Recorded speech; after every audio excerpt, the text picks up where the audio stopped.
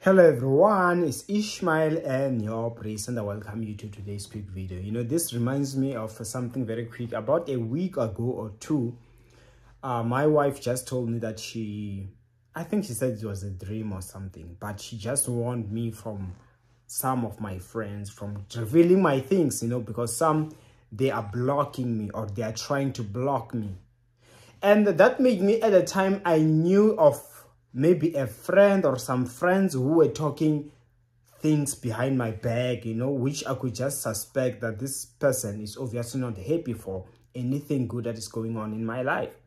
So it became easy for me now to be extra careful, because I got to relate that, yeah, I saw these friends who've been doing this. Perhaps I'm also being warned that take it serious and be careful from them. So you see, the identity was revealed.